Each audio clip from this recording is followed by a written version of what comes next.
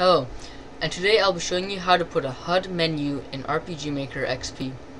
What this HUD menu will do is allow you to show the person's health, mana, or SP and EXP on the map screen. So first off, you just need to download the script. I'll provide a link in the description. Now you can just put it off to the side. Then open up your RPG Maker XP. Load a previous project or a new one.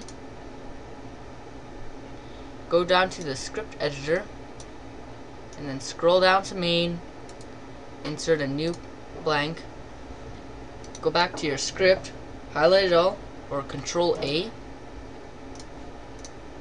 and just copy and paste it in. Just call it HUD menu or whatever you want.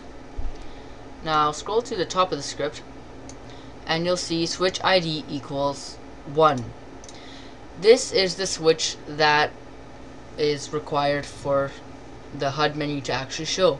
If you don't want the ID to be 1 but a different number, just go ahead and change that to any number you want. When it's all done, just click apply and then OK. So once you have that number down, you just need to make a new event and go to control switches and choose your number. In this case it was 1. Just put it on and then just click. It depends how you want it. You can have the player touch it, you can just have the event touch it. Parallel process or auto run. For this demonstration I'll just do the action button so he can talk to this random guy, and then when he does, the HUD menu will come up. So when that's done, just click apply and OK, and this is what it should look like.